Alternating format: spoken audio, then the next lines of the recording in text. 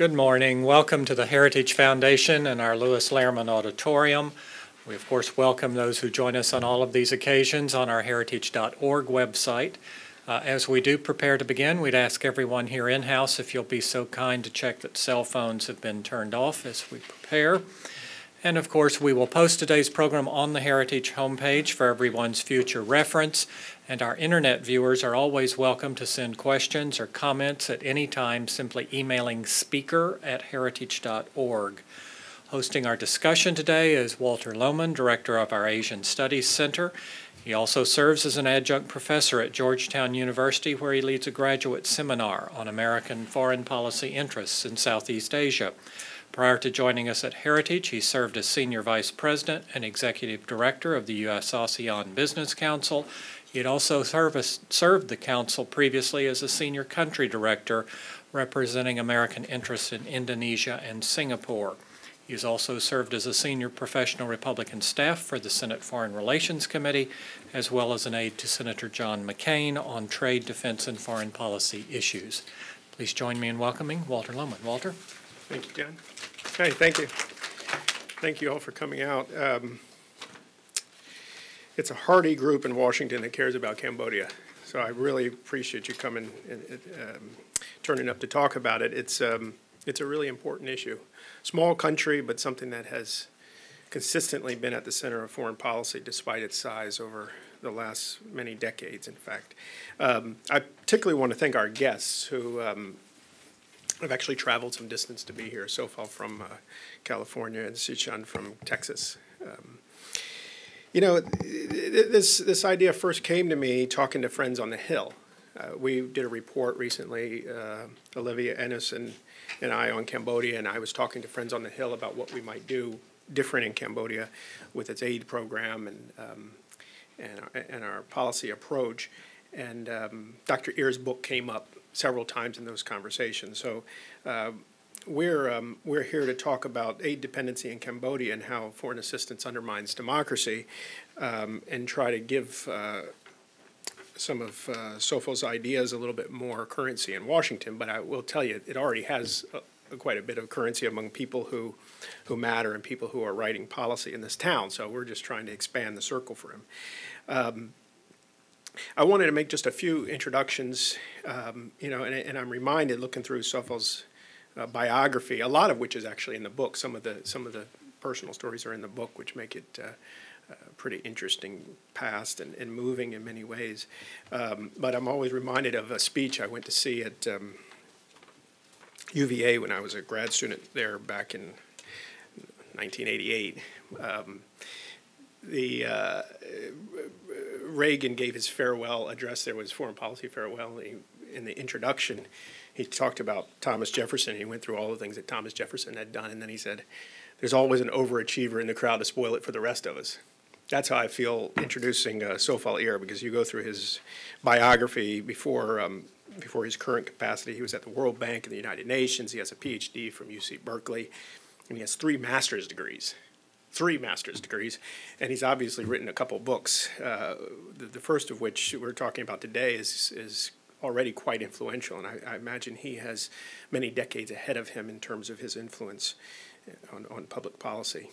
Sichan Siv, Ambassador Sichan Siv, is a longtime friend of Heritage Foundation, has a lot of friends here. Every time I mention his name, I have 7 or 8 people that come up to me and say, "Can I see him when he's here? You know, make sure you let me know if he's here. Are we going to have lunch with him?" He's been in Republican circles, particularly for a long time, and been a guest of Heritage before as well. He also has he's also an author, has a few books out. One, Golden Bones, we hosted here about 5 years ago when the book came out, and so if you haven't read that one, talk about a moving personal story. That's really worth reading, and I promise you, he truly does have golden bones, and you'll realize that after you read the book. Ambassador Sichan Siv was ambassador to the UN ECOSOC, the United Nations Economic and Social Council, 2001 to 2006, in the last Bush administration, Bush 43 administration. He also served in the H.W. Bush White House in 1989 and 1993. He's been in the States since 1976, And that's what his book goes through, is his experience there and his arriving in America. Very moving thing. So if we're here to talk about Sofal's book, but if you ever have a chance to read Sichan's, you should do it. And we're going to hear from Brett Schaefer. Sichan's going to give us sort of a take on this topic from a Cambodian perspective, and then Brett's going to make some general applications to our USAID programs, because I think this is, in fact, a case study. It's not just about Cambodia. It's about how this may relate to other issues. Brett is our J. Kingham Senior Fellow in International Regulatory Policy. That's a long way of saying Brett is basically our expert on the UN system and also on AID issues. He's the editor of a 2009 book that got quite a bit of play called Conundrum: The Limits of United Nations and the Search for Alternatives. He's been with Heritage since 1995, with a brief interruption at the Pentagon, right, for a year. He has a master's degree in international development from American University in Washington and a BA in anthropology from Florida State University. So with that, let me turn it over to Dr. Ear. He'll get us started, and then we'll sort of click through with some commentary. Thank you. Thank you for that, Walter. Actually, I have some advice. Because I have a lot of slides, you might want to sit in one of those seats so that you can actually observe my slides as opposed to straining your necks as you turn. So thank you all for joining me today for this talk about my book, Aid Dependence in Cambodia, How Foreign Assistance Undermines Democracy. And of course, first off, thank you to the Heritage Foundation, to Walter. I hope you're all right with my using your picture here, Ambassador Siv, for joining me. I mean, you know, I remember in 9th grade reading a story about Ambassador Siv, at the time personal assistant to George Herbert Walker Bush, President Bush, and making a poem out of that story, because it was such an inspiring story of you know, coming to the United States, from taxi driver to talking his way to Columbia University to becoming a personal assistant to the president. Unbelievable. And to Brett Schaefer for helping in this discussion as well. So I teach at this place here, at the Naval Postgraduate School, and I teach students who have come back from Iraq and Afghanistan from war, courses on political economy and nation building. And these courses are trying to impart in them the ideas of how do you rebuild a country after conflict. And oftentimes, being military, they want to know, you know, how do you do it? Just give us the list of things that need to be done, and poof, you've got a country. But oftentimes, the struggle is to explain how much more complicated it is than that. And it's not as straightforward as doing blueprints of a house, let's say, and building each room and creating the foundation, and suddenly you've got the house. A country is much more complicated than that. Even if you can, by death by PowerPoint, create a slide in which you explain the counterinsurgency dynamics of Afghanistan stability and why the central government of Afghanistan doesn't have the support that it needs, you might not be able to get to the answer, or you still won't be able to achieve the goal that you want. That the work that we do, in fact, is a lot more like gardening as metaphor. So it's you know, the gardener has to anticipate the weather, know the soil conditions, know what grows in that region, know when to prune. And it's really about this illusion of control that I want to dispel from them. Gardeners have no illusion of control. We create the right growing conditions, nurture a healthy soil life, set up our lifestyle so we have time to tend our crops, and we plant a diverse variety of sturdy, healthy plants and watch them grow. We adjust as we go along, removing excess weeds, mulching, watering, fertilizing when necessary, and picking off pests. But ultimately, the end result almost always includes crop failures. And that's really about expecting that things will go wrong, really, and unexpected successes. And we feel more like stewards, sometimes even observers, than masters of our domain. Of course, I sound like the world's greatest gardener at this point, but I actually do this to my plants. So caveat emptor. As Walter mentioned, I do have 2 books, so I'd be remiss in not plugging the other one, The Hungry Dragon, which is really about China's resource quest around the world, in Africa, in Latin America, and in Asia, and how that resource quest coincides with its strategic influence in these countries. For example, Cambodia, where it managed to essentially get Cambodia to say whatever it wanted when it hosted ASEAN as chair of ASEAN in 2012, for example. This is an incredibly influential way of controlling the policy dialogue, and that, of course, influenced South China policy. So why am I interested in Cambodia? Well, as those of you who know a bit about my bio will realize, I'm from Cambodia. Of course, Walter mentioned Ronald Reagan, President Reagan, who said socialism only works in two places: heaven, where they don't need it, and hell, where they already have it. If you get a copy of my book, the introduction begins with the following words. When I came to America in 1986, at age 10, starting 7th grade at Willard Junior High School in Berkeley, California, and not speaking a word of English, one of the first things I did was to write a letter to President Ronald Reagan to thank him for fighting communism. And I did this in the class of Miss Morrison, my English as a second language teacher. Of course, I couldn't tell her because we were in Berkeley, after all, and the People's Republic of Berkeley wouldn't have appreciated my anti-communism. But it is really, a testament to where I come from. Having lost my father, a brother, being refugees, having to escape the Khmer Rouge, it's something that I think lasts and is part of my narrative. I was honored a few years ago in 2009 to speak about my story at TED. I don't know. I'm sure a lot of you now know very well TED, the TED conference. And it was really the story of how my mother, through her cunning and determination, was able to get 5 kids, including myself, out of Cambodia during the Khmer Rouge period. I'm spoiling it for those of you who haven't seen the TED Talk, but she, at the end, is in the audience, gets a standing ovation. My wife, 8 months pregnant at the time, is also in the audience, and along with some very important people, according to the TED folks. So really an opportunity there to thank her, first of all. I didn't realize, or I thought at the time I might not have the chance to travel again long distances with her. Little did I know how right I was, because 7 months later, she passed away, and it gave me the chance to think about some of the legacy and lessons from her life. So, as I mentioned, I'm from Cambodia. Here, my parents in 1969. The house we live in today is occupied by 10 families. It was a nice villa, 3-story villa, and thankfully it's not occupied by a tycoon or a general. It could have been, but I had the chance to actually visit it a few years ago. Cambodia at the time was known as the Pearl of Asia, an island of peace, and even Lee Kuan Yew came to Cambodia, the founder of Singapore, in April '65 to learn from Prince Norodom Sihanouk about nation building. Phnom Penh itself, an architectural marvel. Movies at the theater playing Prince Sihanouk's movies, The Little Prince, starring Prince Sihanouk.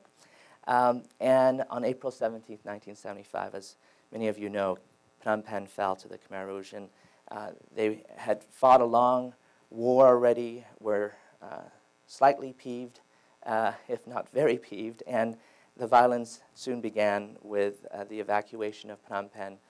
2 million people in 3 days, including my own family, in an exodus that would take us to the countryside, many of whom would end up in these labor camps. My family ended up working rice fields. The leader of the Khmer Rouge, Pol Pot, passed away without so much as a trial. Here he is on the left there, leftmost. Yes, leftmost. The only way I can describe Cambodia in a succinct way during that time is through the words of Michael Paternity, who wrote, "Once upon a time there was a regime so evil that it created an anti-society where torture was currency, music, books, and love were abolished. The regime ruled for 4 years and murdered nearly 2 million of its citizens, a quarter of the population." Now, it's very hard to think about a quarter of the population, 2 million people. It's, as I think Tip O'Neill said, 1 million here, 1 million there, and soon enough you're talking about real money. Well, soon enough you're talking about real people. 1 out of 4. And in a place called Tuol Sleng, if you've been to Phnom Penh, it's a torture center that used to be a school. Up to 16,000 people were tortured to death there. Behind barbed wires in classrooms turned into torture chambers, on beds and using medieval torture devices. Mothers with their infants, you see the arm reaching up there. babies, considered enemies of the state, boys and girls, all considered to have been possibly KGB and CIA simultaneously, which is pretty incredible, and ending up in killing fields. So that's where my book takes off. And at that point, Vietnam invades Cambodia in 1979 and occupies the country for the next 10 years. So until 1989. And on October 23rd, 1991, the agreements on a comprehensive political settlement of the Cambodia conflict, also known as the Paris Peace Accords, is signed. And Sihanouk is there in the center stage at the signing. You've got Prime Minister Hun Sen, who's been in that position since 1985, on the leftmost there, and then Khieu Samphan on the rightmost, a former head of state of the Khmer Rouge, now standing trial at the Khmer Rouge Tribunal. The verdict, actually, in his case, expected in a matter of weeks, possibly months. The UN comes into Cambodia under its largest UN peacekeeping mission ever, the United Nations Transitional Authority in Cambodia. And leave it to the Cambodians, but when you go to Siem Reap, where the famed temples of Angkor Wat are, there's a cultural center called the Cambodian Cultural Center, and it has various wax figures of different periods of Cambodian history. And this is the period depicted for UNTAC. I'm going to ask if you can see what is being portrayed here. Any ideas? I love audience participation. What do you think is being shown here? Yes, all right. No, this is not an important meeting happening. Yes, well, the brothels, the peacekeepers. Richard Holbrooke was visiting, actually, Cambodia during this time and wrote to the special representative of the Secretary General, the head of the UN mission, about his concerns. Great work during the day, but at night I'm concerned about the spread of HIV/AIDS and the peacekeepers, and never got a response. He was, I think, miffed about that.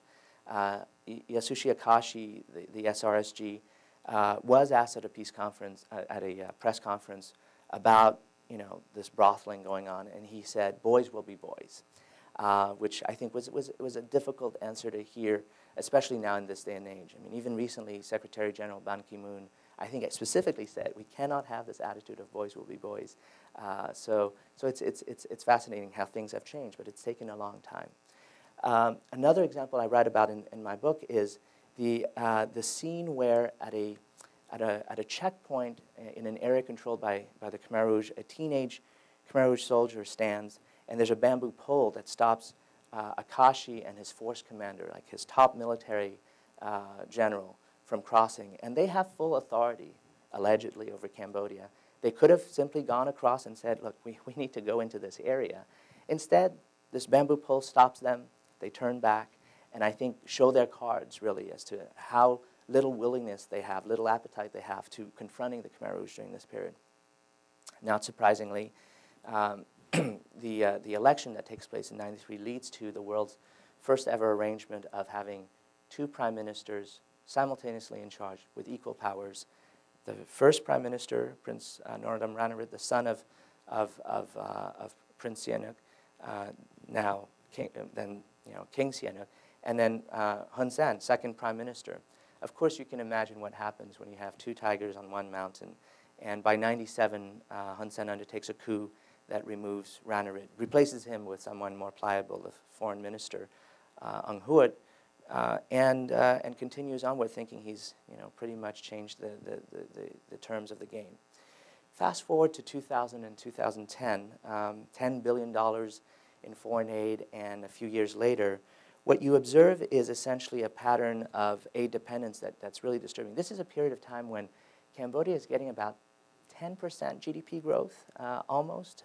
Certainly between 2000 and 2008, it was ripping at near double digits.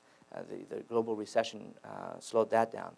But what you see is, in terms of foreign aid, for every dollar the Cambodian government spent, 94.3 cents was received in net foreign aid. So you spend a dollar, and lo and behold, you get another dollar from foreign aid. And that's a staggeringly large number, it seems, right? I mean, 94.3 cents. Turns out that it's not actually the highest. You've got countries in Africa where based on 2008 data, Liberia, for example, sees 771%. So for every dollar spent by the government of Liberia, $7.71 was given in net foreign aid.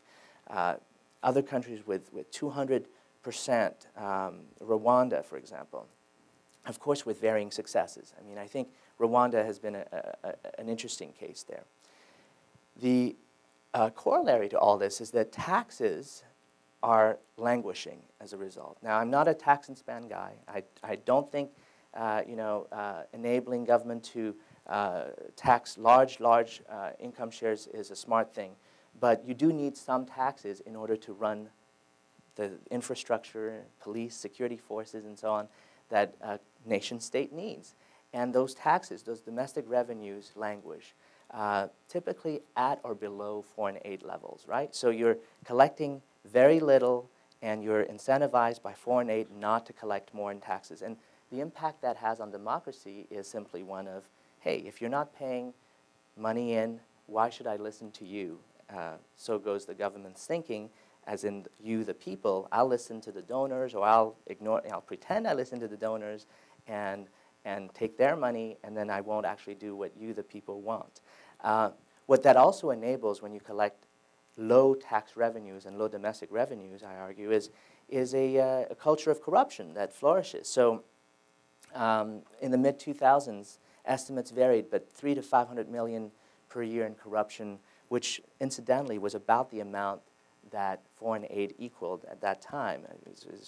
And more recently, a March 2014 estimate of 10% of GDP would put that, with a $17 billion GDP, at $1.7 billion in corruption money. That's the International Labor Organization estimating that. What happened in terms of development at the same time? Well, you would think that the money coming in would result in better outcomes, right? So one of the statistics that couldn't be finagled was maternal mortality, the number of mothers who die giving birth out of 100,000 live births. That went from 440 in 2000 to 471 in 2004 and dropping to 460 in 2008. How can more money in foreign aid actually lead to more mothers dying as a result when they deliver? What happens in terms of inequality? Well, it's a global trend, certainly, but inequality increased in Cambodia and increased dramatically. So you've got a Gini coefficient now that is on par with the Philippines and the Democratic Republic of the Congo, and it's because you have these tycoons who have a lot of resources and have taken these resources through corruption, oftentimes through deals giving them monopolies over different industries. And what happened to democracy and governance as a result? Using World Bank data on various dimensions of governance, what you see here for Cambodia is basically, you don't need to worry too much about all the trends. There's actually nothing going on other than one trend, which is the dotted red line, which is political stability. So political stability improves from 96 to 2008. And it improves, I argue, primarily because you've had the same prime minister in charge since 1985. And in this diagram, you don't need to know what the names are. The black box is the prime minister. The yellow boxes are various in-laws and relatives of his controlling different ministries. So it is a family affair when you're dealing with the way a government is run in that country. Now, I've talked a lot about the macro picture. I want to go down a notch here to some case studies to kind of give you a flavor of how this relationship with aid works. And I'll talk about three cases. The rule of law in Cambodia and how that can be damaged in an example in which property rights are captured when donors come in and try to do the right thing, but then end up actually enabling land grabbing. The garment sector, where it's actually a success story. The garment sector is a major engine of Cambodia's growth, but it's actually a success because of an interesting little aspect of it involving not donors, but sort of the Chinese, Greater China influence there. And then finally end with the Khmer Rouge Tribunal and this idea of norm penetration. So international lawyers will talk about how Western standards of justice will be transmitted into Cambodia through this tribunal. But I argue actually it's norm penetration gone wrong. Quite the opposite has happened. Corruption of the tribunal has taken place. Political interference has taken place, and it's been the opposite. So first, the case of rule of law and the capture of property rights. Now, there's this lake in Phnom Penh called Bangkok Lake, which I've followed from 2008 to 2012. 20,000 people live around the lake. It's got 3,000 to 4,000 families. It's in the middle of Phnom Penh. I would enjoy evening drinks from there. From the air, it looks like a wonderful place where when it rains, water can go to, controlling flooding. It was sold by the municipality of Phnom Penh and filled in to build commercial real estate and residential real estate. So it doesn't look so bad from this vantage point here. You fill in a lake, it's a big deal. You've got more land as a result. But of course, the process of filling in the lake means pumping mud from the river into the lake, and it floods all the housing around the lake. So these homes end up basically going under the mud. The people living around the lake, as a result, have to move. And what happened? Does this have anything to do with donors and foreign aid in general? Well, the World Bank during this time was heading a land titling project. Phnom Penh was its target area. Give land titles to the people living in the capital city. The World Bank was tricked into not giving land titles to the people living around the lake. They recognized their mistake. The people living around the lake protested, of course, and the government reaction was, of course, to use violence. So you have a situation where people are trying to protect their property rights, but their property rights have been given to other people, and good intentions leading to a terrible outcome. And it's not happened only in Phnom Penh. Of course, it's happened elsewhere. So Hang Chanta, a girl 14 years of age, killed by security forces while trying to prevent her family's eviction elsewhere in the country. Let me talk a bit now about at least a positive story, the garment sector, and how that is, in fact, a success story. So garments in Cambodia started from nothing in '94 to becoming 35% of GDP today, involving 620,000 jobs, direct jobs, as many indirect jobs, and helping overall 2 million people. How did this happen? Well, in 1999, the U.S. and Cambodia agreed to link labor to trade. So better labor standards in Cambodia in the garment sector would lead to more exports of garments to the United States. Now, you're not going to believe Cambodia when Cambodia says, we've got better labor standards, we've improved our labor standards. You're going to believe somebody else, a third party. And Cambodia was the first country, and I think to this day still the only country that has accepted a third party coming in and actually stamping a kind of seal of approval quarter to quarter on its performance. So this third party, and it actually worked, and this third party is called Better Factories Cambodia. It's a UN International Labor Organization program that looks at 480 points on a checklist, including minimum wage compliance, as well as not using children in the factories and so on. And as a result, it gives these reports. Now, in recent years, it actually stopped naming actual factories, which is a problem, because then you don't know where the problems are. But I think it's going to return to actually naming the factories. Challenges remain. Cambodia's value-added chain is really very limited. It doesn't make the buttons, the textiles, or the threads. It imports all of that, assembles the product, cuts, makes, trims, and then ships out the garments. So it's a very limited part of the value chain. In terms of exports, it's reached now $5 billion in exports, mostly to the U.S. and Europe. And one of the interesting aspects that I sort of hinted to was this involvement of Greater China. Now, it's not China, Beijing, it's Greater China. This is the Garment Manufacturers Association of Cambodia.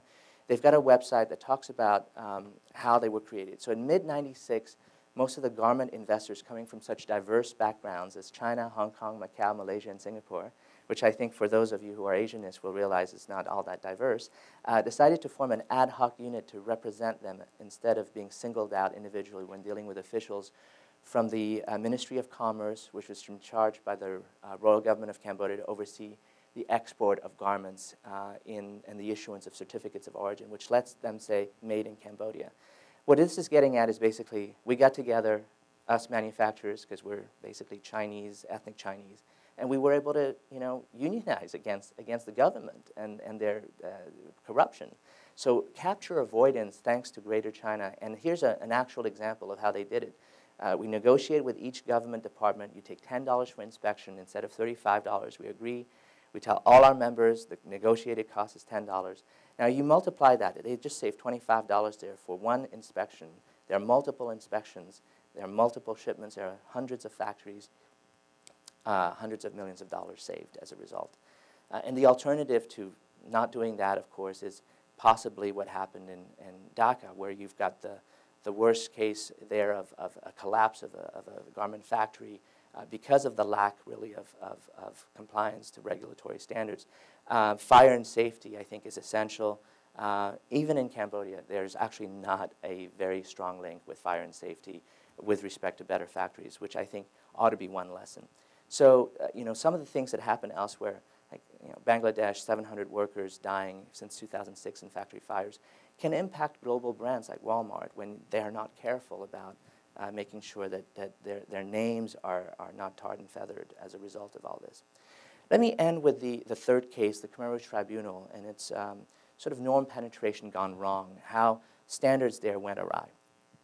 This gentleman is the director of that center that I talked about, Tuol Sleng, the torture center that killed 16,000 Cambodians. He confessed in 2009, his name is Doik, he confessed in 2009 as to his involvement.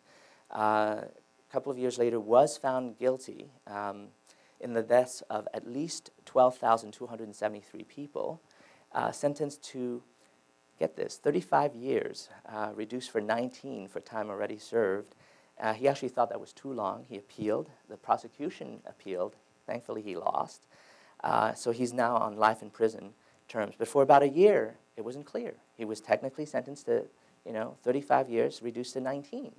And then you think about this guy here. I'm sure a lot of you know who this is, right? He's probably faded from the memories of those of you who watch, finance. Madoff, sentenced to 150 years. Killed no one, caused $65 billion in fraud, and is not appealing. Or, the Cleveland kidnapper, this guy, Ariel Castro, sentenced to life plus 1,000 years, who said, "I am not a monster." Of course, he committed suicide shortly thereafter. Who is really the monster? You think about, Bernie Madoff, Doik. You think about what Judge Denny Chin, who sentenced Bernie Madoff, said. He noted that 20 or 25 years would have effectively been a life sentence, but he reasoned that the symbolism of the longer term was important given the enormity of the crimes. And you have to think about that when you compare it to Intirat, the Minister of Social Affairs, who was in charge of the hospital where my father received some care before his death, horrible care, full of mite-infested care.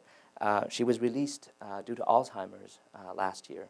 Her husband, Ieng Sary, who was the foreign minister for the Khmer Rouge, dead at 87 on March 14th, never sentenced, never found guilty technically, so he dies technically not guilty, right? So it's really heart-wrenching. And I have to think about the lessons of my late mother, who saved 21 lives, if you count the kids she saved and the grandkids as a result of those children, and what she believed in, that what goes around comes around. So, that the people who had caused so much havoc and harm in our lives would end up meeting their own fates. She was Buddhist, and she believed in karmic justice. So, in the next life, those people would be reborn cockroaches, for example. So, in a way, she was able to forgive the fact that she hadn't gotten justice in her life, but could perhaps be comforted by the fact that in the next life, these people would pay with a horrible life. And I think for 14 million Cambodians, the lack of justice for the Khmer Rouge, the lack of justice for land grabbing and other corruption that takes place around them is mitigated only by the fact that they believe in karmic justice, that at some point, the people who do all these things will end up paying the price. And that's perhaps a comforting thought. let me end with one quote from my book. In the conclusion, I talk about Coney 2012. I'm sure many of you are familiar with that video. At the time, it had come out 20 days when I was writing this, seen 85 million times. And the writer, Teju Cole, really had something very provocative to say about it. He writes, "There's much more to doing good than making a difference. There's the principle of first do no harm. There's the idea that those who are being helped ought to be consulted over the matters that concern them." And it's really this idea that, you know, sometimes you try to help people, and it's really helping till it hurts. And perhaps a Hippocratic oath to development undergirded by a commitment to genuine participation by asking the people what they want before actually doing it for them and thinking you know best is a useful, I think, corrective. So I've already taken 29 minutes. Thank you very much. I'll be happy to hear reactions from my panelists and welcome your questions subsequently. Thank you.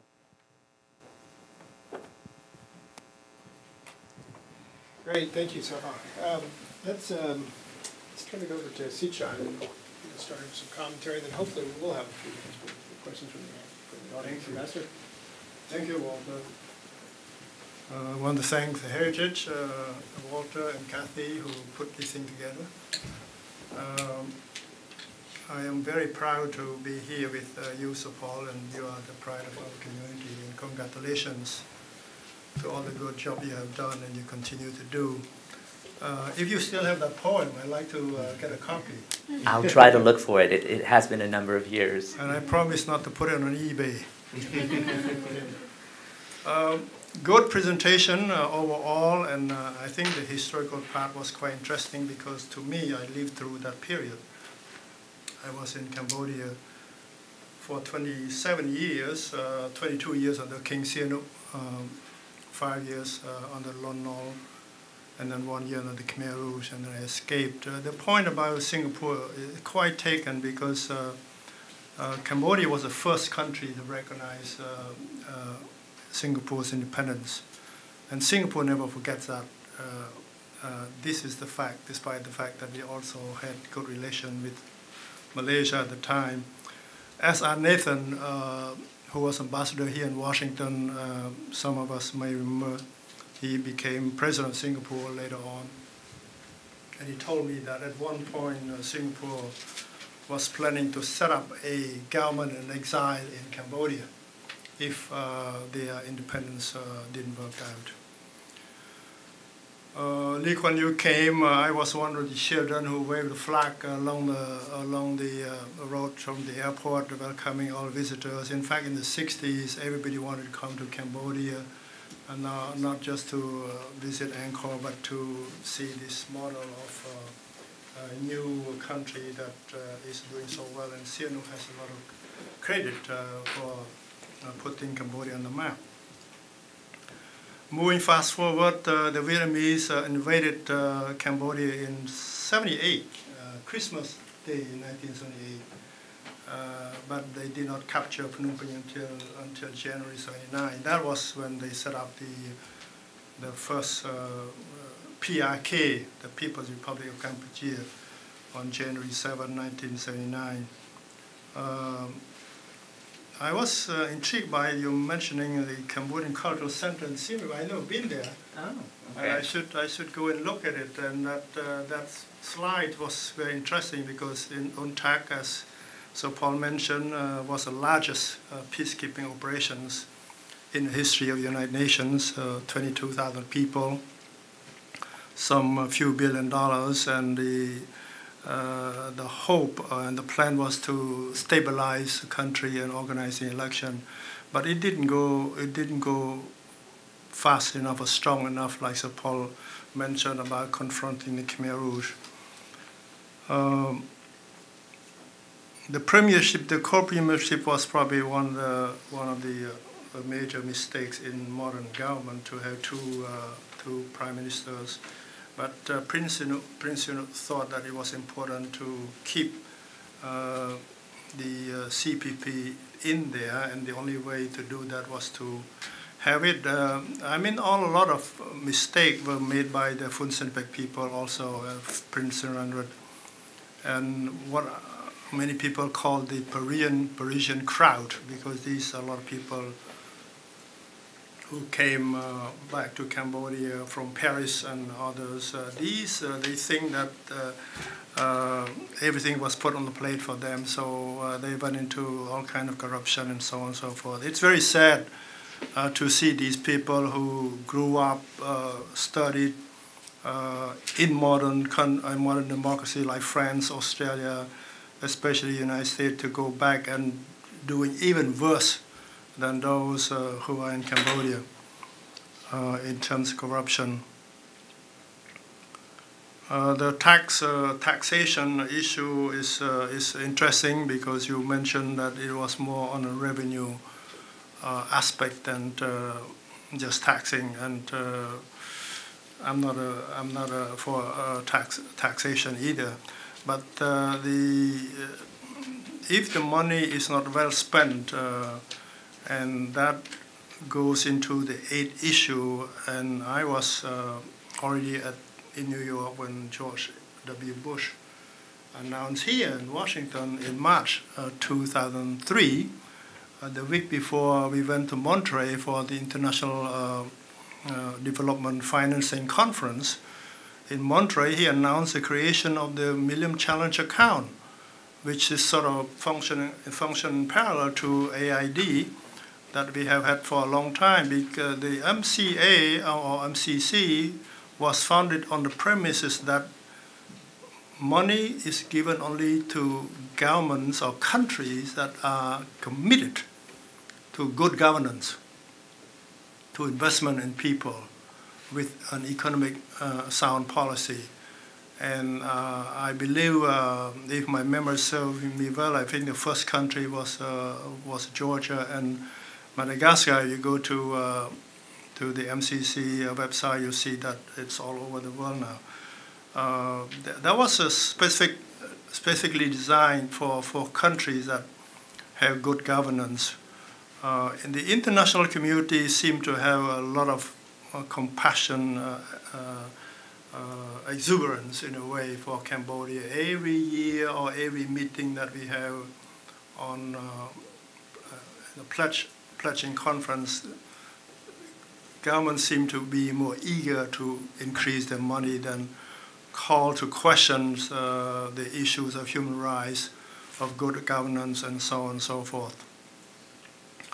So the 3 points that Sir Paul were making about the rule of law, that is a very sad outcome when you see people chasing out of their houses without any compensation, and the pictures that were shown here are really heart-wrenching. The government sector is quite promising, but I am sad that the other side of the economy has not been focused on, especially the agricultural sector, because Cambodia has been primarily an agricultural based economy from early on. I remember at one point in the 60s, we used to export rice to as far as to Senegal. At the time, that reminds me of what you say about Cambodia being considered as a pearl of Asia. One year I went to Côte d'Ivoire in a UN Security Council mission, and we met with the president at the time called Laurent Gbagbo. There was a discussion, there was a meeting, there was a peace process, and he didn't want to leave. And I represented the United States on the delegation of the UN Security Council meeting, so we all took turn to make our presentation. When it was my turn, I spoke in French. I told him that I was born in Cambodia, but I represented the United States on this delegation. And the analogy was that in the 60s, Cambodia was the pearl of Asia, like you mentioned. And in Africa, it was Côte d'Ivoire. So Abidjan and Phnom Penh were the pearls of Africa and of Asia. And I told Laurent Gbagbo, I said, Mr. President, unfortunately, Cambodia made a wrong turn. So what happened was just a human tragedy of human proportion. Cambodia became a a land of blood and tears. He was looking at me while I was speaking. I think he was puzzled that here somebody who looked like a Chinese, who spoke French, who said that he was from Cambodia, and who represented the United States. At the end of the meeting, he walked over to me. He said that, I appreciate your presentation, and I saw the movie The Killing Fields, and I would do anything to prevent Côte d'Ivoire from meeting that fate. But so that's the point about the Pearl of Asia and the Pearl of Africa. The Khmer Rouge Tribunal is a joke. If you think about the symbol of injustice, it will be the Khmer Rouge Tribunal. When Duc was found guilty and was sentenced to 19 years in prison, it was a major slap on the face of the victims, and just slap on the wrist of the perpetrator. I don't know how much money has been spent on the tribunal right now. I think some figures said $150 or $160 million. To spend that much money to bring 5 or 6 people to justice or injustice were really a slap in the face of humanity. How many schools can you build? How many hospitals can you build? How many teachers, how many nurses can you train with that money? And then we spend some $150 million to just slap people in the face. So it is a very sad outcome, and when somebody is responsible for 16,000 people's death, the only sentence is a death sentence. I mean, you kill my friends, you kill my neighbors, you kill 2 million of my people, you ought to be sentenced to death. But Cambodia's argument was that Cambodia doesn't have a death sentence, which leads me to another thinking, Walter, and Brett too, that if we were going to fund any tribunal, make sure that that country has death sentence. Because these crimes are, and we call crimes against humanity, but this is just beyond proportion. You mentioned about Tip O'Neill saying $1 million here, $1 million there. Soon that will be real money, but the people who are the survivors of this, the families, the friends, including you, including me, and everybody else, we want to move on with our lives. But if you could create a tribunal that is more a symbol of injustice than providing justice to people, you just bring a lot of agony, a lot of sad memories to these people. So if there is a way we should do it, the United States should never get involved in tribunal, international tribunal, unless we are sure that there is a provision in the law of the country or whatever legal system that is set up that should be a death penalty. So with that, I thank you very much for the presentation. Thank you, Sichen. I'm also glad that Dr. Ear went through some of the history because I think Americans have notoriously short memories, and for good reason. It's not unfair, and it's good to be reminded of all that, because you talk about the million here and million there, and the incredible atrocity that was the Khmer Rouge tyranny. A little off topic, but what's going on in North Korea? Mm-hmm. And no one even cares.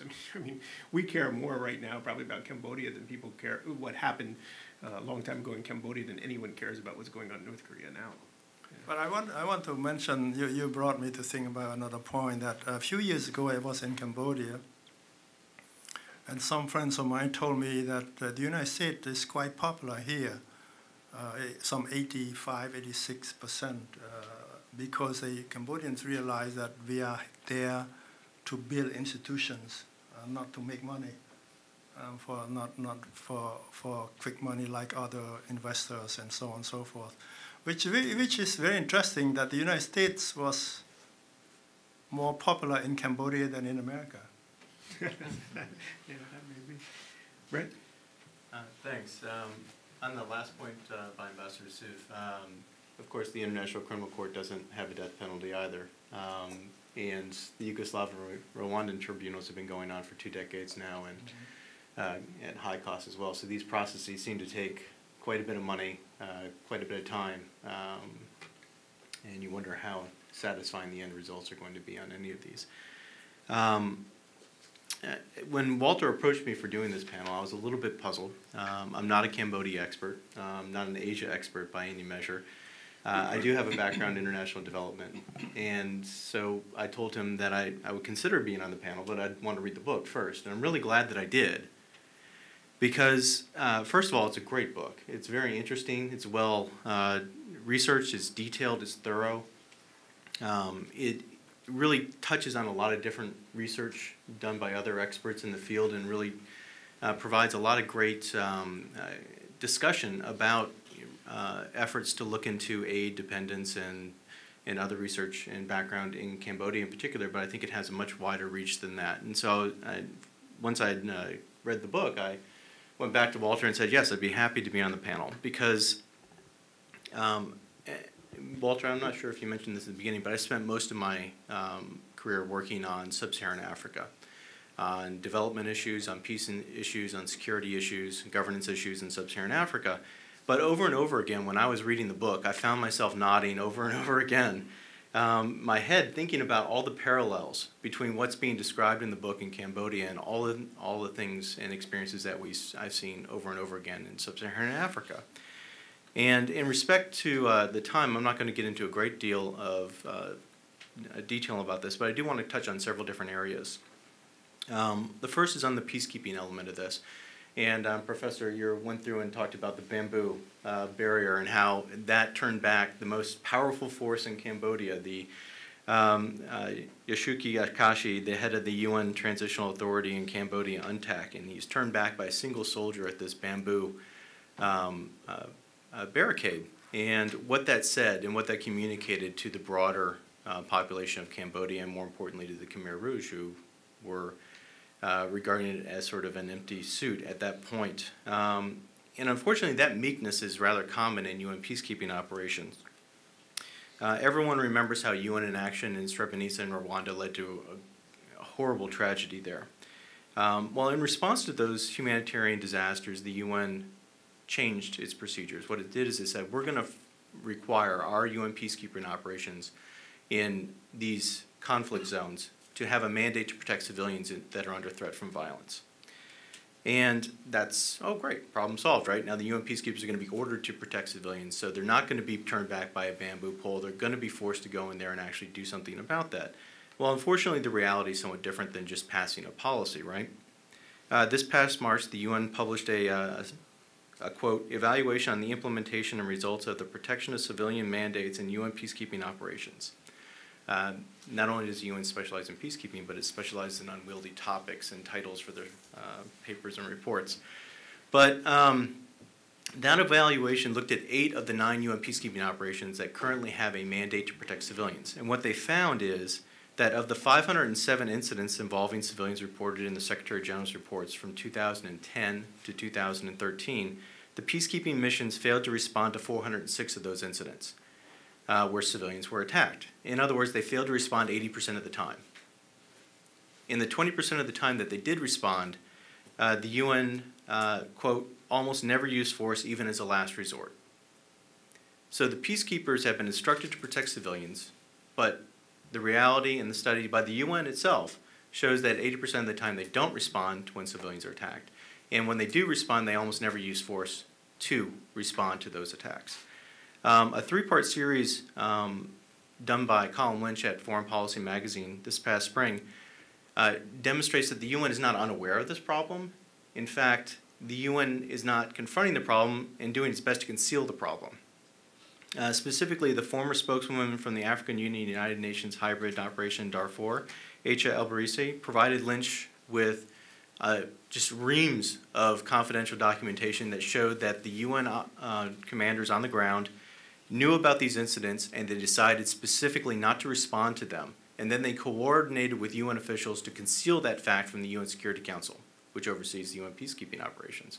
So this is a deliberate effort by the UN to not act when it should be acting, and furthermore, to conceal its inaction from those who possibly could compel it to act.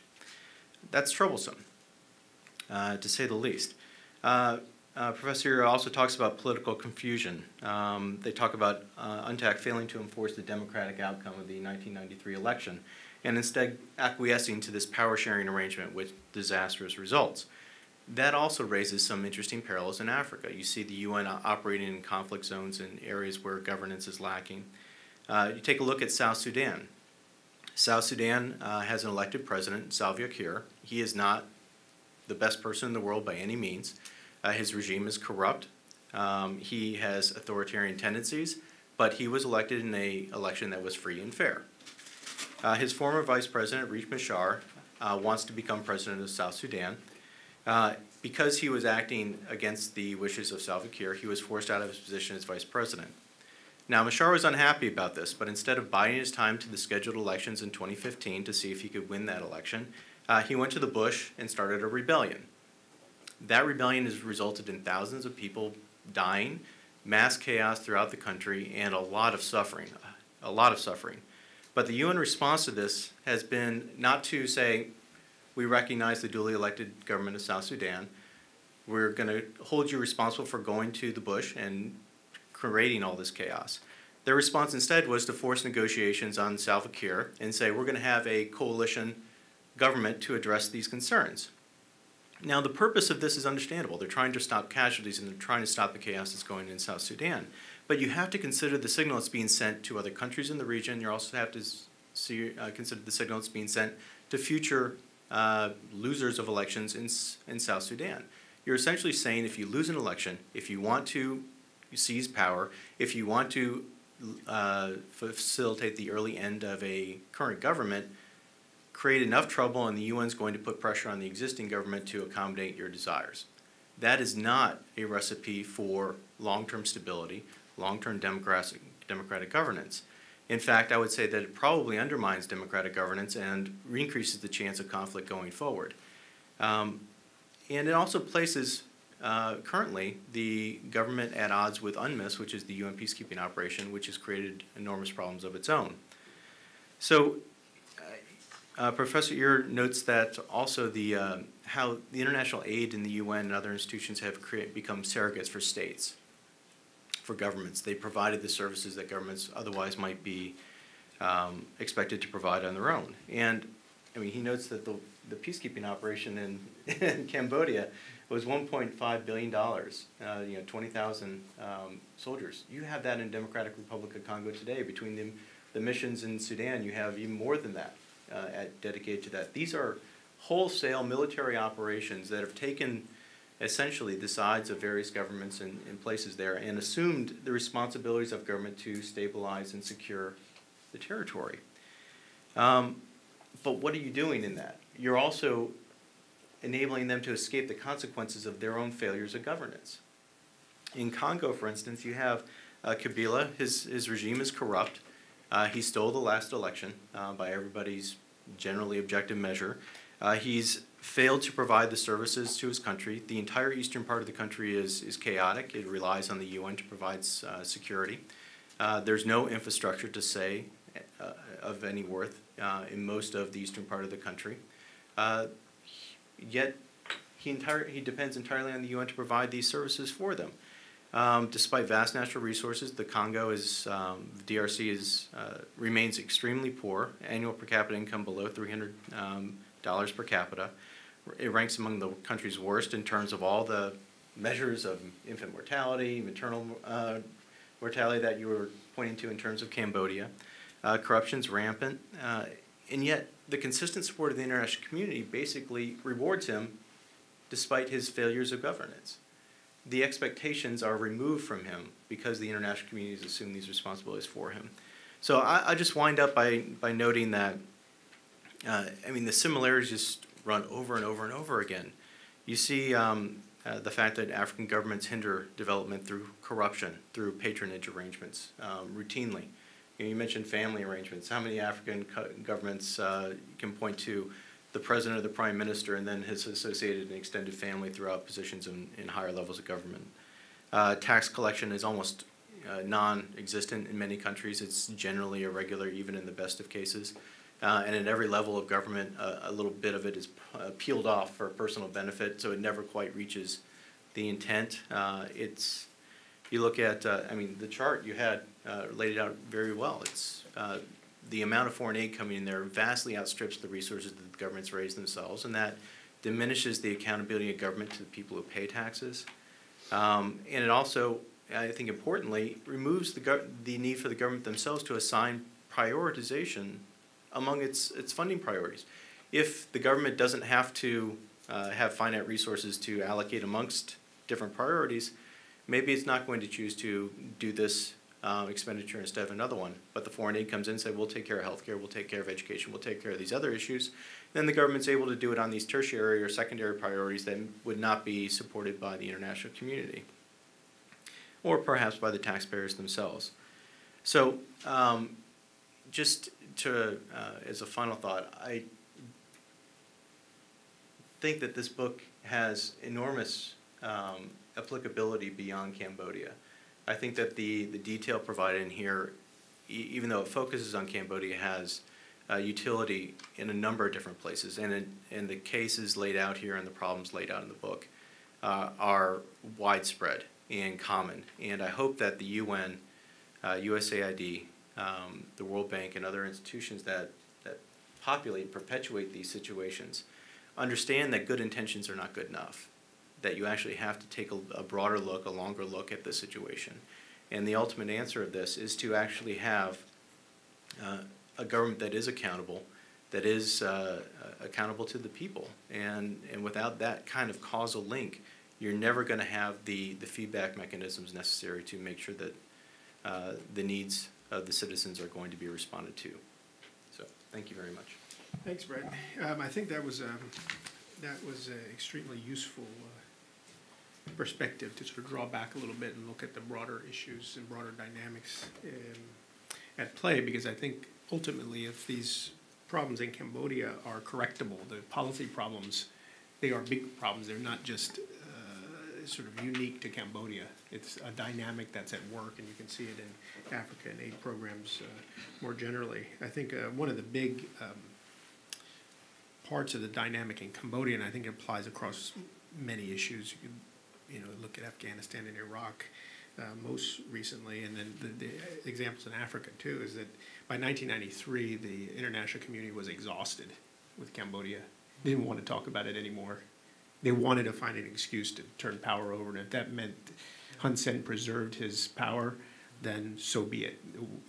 That was their rationale, I think, in the end. I wanted to start with questions. I got one question from from our online viewers, a gentleman named Steve Hirsch, a freelance journalist. He asks, Dr. Ear, can you tell me how your speech implicates foreign aid specifically? This is the brothels.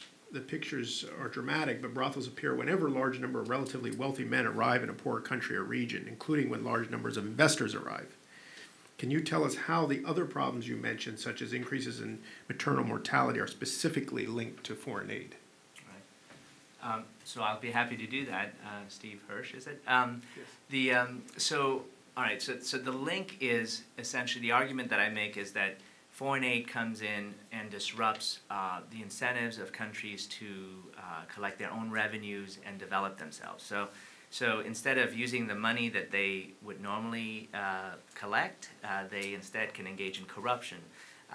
The link, if you look at different dimensions of governance, for example, rule of law, so the argument there is that aid tries to bring in rule of law, for example. Let's say the focus on rule of law is build courtrooms, judges, train lawyers. Well, it's well-intentioned, except that you're operating in a country where there's corruption, and so those judges are not going to, with their training alone, suddenly become uncorrupt. They operate within a system And so there's political interference. There's when there isn't political interference, it boils down to who has the most money to bribe them to choose the side that wins. And so aid there are sins of omission and there are sins of commission. So the sins of commission would likely be, where you come in and you've messed up completely something that was functioning before or something that wasn't as bad as it was. And then there are sins of, you forgot to give, or you were somehow told not to give land titles to these people, even though your whole project was about land titles. So now you've disenfranchised an entire segment of the population. The theme of how this impacts democracy is really one of, democracy requires accountability. And accountability comes through this link between taxes and governments essentially saying, well, you pay taxes, we're going to give you services, and now we don't really need your tax money anymore because we've got foreign aid. And oh, by the way, we can engage in corruption, which isn't taxes. I mean, it's unofficial taxes, if you want to call it that. And so as a result, you end up diverging from what people want in their country and following other goals. Well, isn't also the point with the reference to the brothels that these UN peacekeepers are international public servants? They're not people in the country looking out for their own profit or something.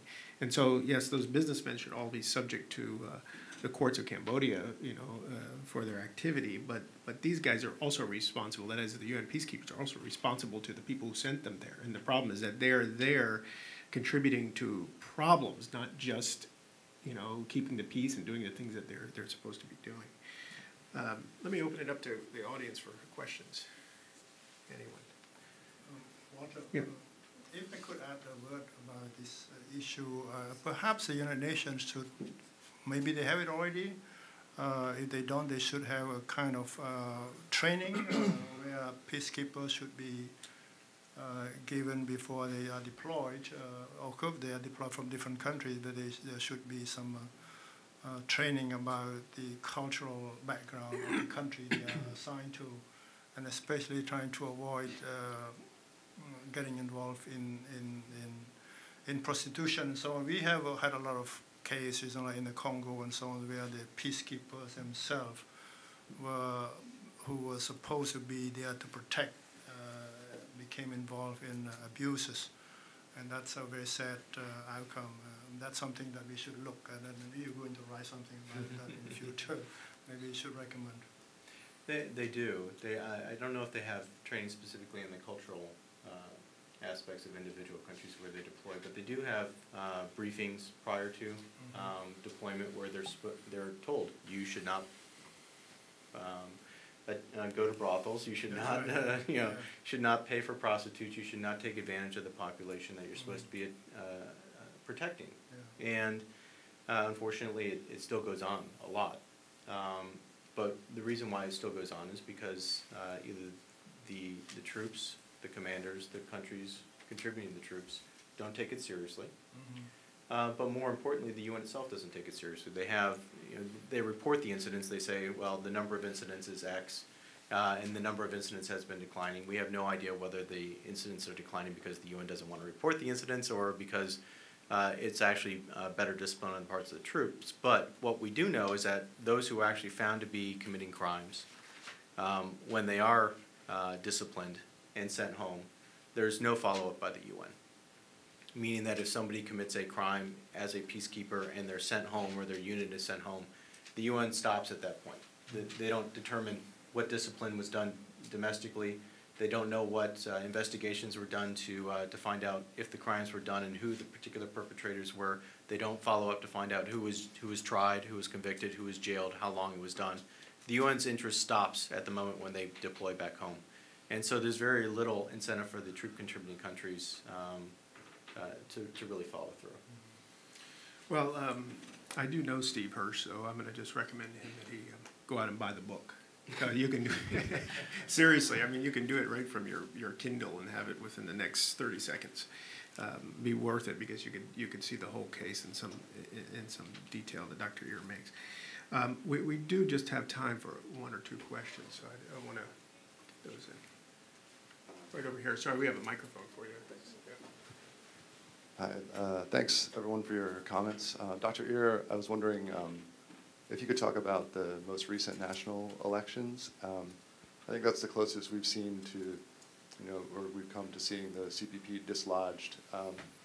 And I wonder, there's been a lot of money going into Cambodia that originated with USAID, other aid agencies, and a lot of that's gone to bolstering independent media or building the capacity of civil society. And I wonder if you see any good that might have come out of that, any correlation there.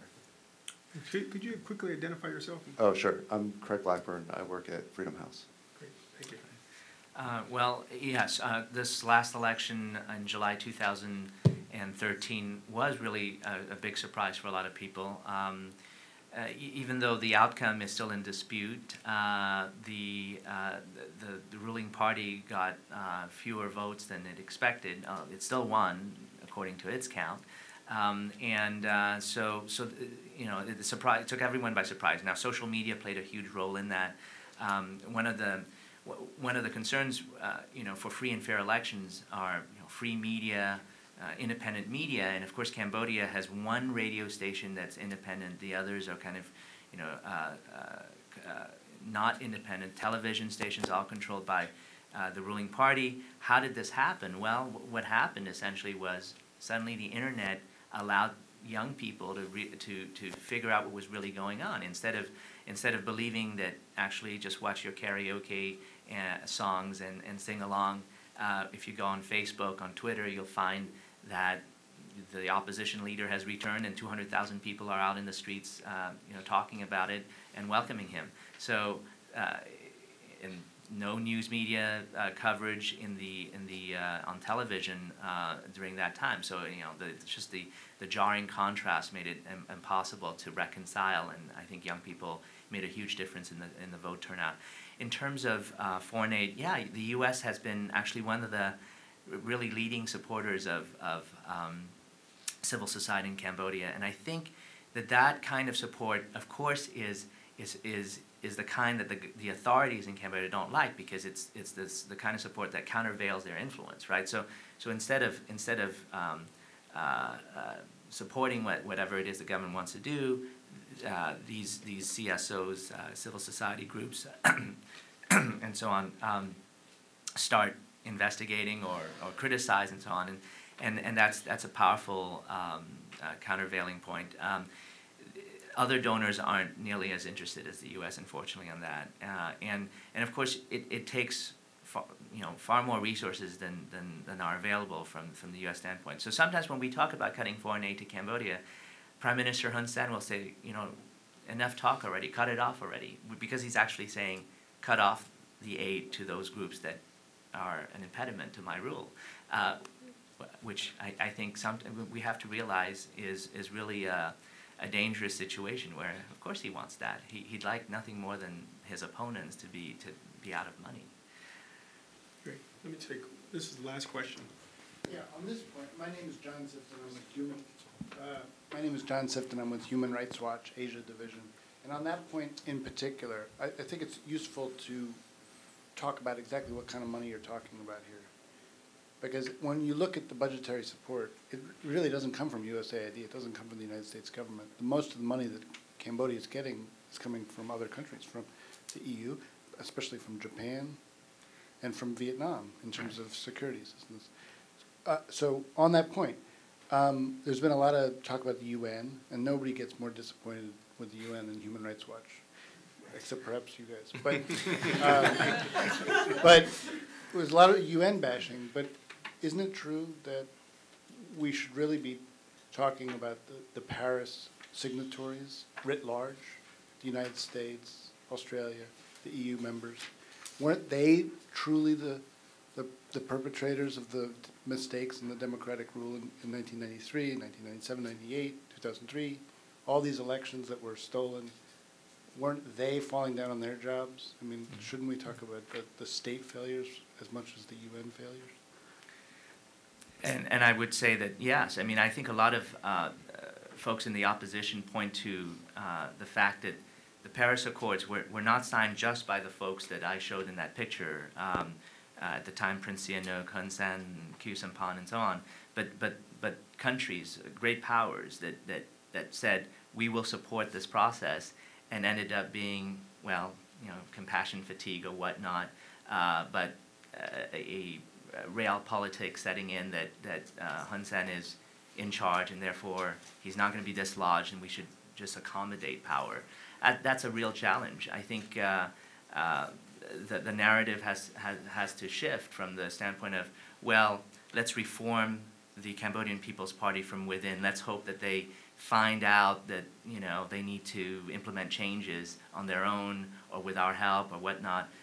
To, well, actually people in Cambodia think that they should not necessarily just toe the party line, and whatever happened in the 1970s, the fact that Cambodia was saved by the Vietnamese invasion, and they should always be grateful to that, isn't necessarily going to stick with younger people who didn't live through that period and find that their circumstances nowadays are not satisfactory compared to what they see out there in other countries. So yes, the signatories need to take responsibility. Of course, nowadays, there's been a lot of change in the power structure and in how the world operates, and so there's retrenchment in resources, sequestration, and of course China, which doesn't care about human rights in Cambodia or governance in Cambodia, is giving a lot of money to Cambodia, enabling that country to do things that perhaps are problematic for human rights there. Great, thank you, Dr. Ear. I really hate to wrap this up. We could talk about this several different angles on it for another, easily another 30 minutes, but several hours if we had the time.